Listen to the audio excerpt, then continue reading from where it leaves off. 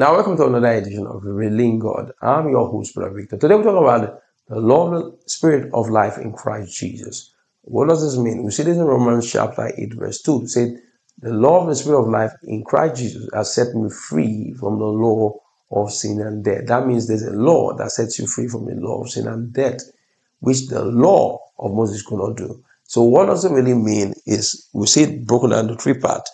In Christ Jesus, the Spirit of life and the law. So this three part means certain things which is very relevant for us to have.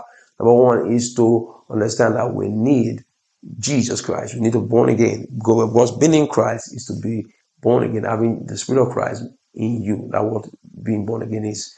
Then number two, it talks about the Spirit of life. We should talk about the Holy Spirit. We need the Holy Spirit as a believer. But many people have ignored it, but the Holy Spirit is required for us to make eternity. The Bible says, as many as are led by the Spirit of God, they are the sons of God. And how does the Holy Spirit lead you? It leads you by the law.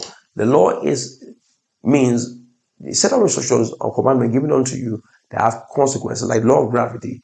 If you obey it, you keep safe. But if you disobey it, you can probably leave this earth. So laws guide us and have consequences for good and for bad. So when we obey the voice of the Holy Spirit, we are keeping the law of the Spirit of life in Christ Jesus. So if you're not born again, get born again so you can be born, can have the Holy Spirit in your life so that He can guide you and you can fulfill the law of the Spirit of life in Christ Jesus and have eternal life.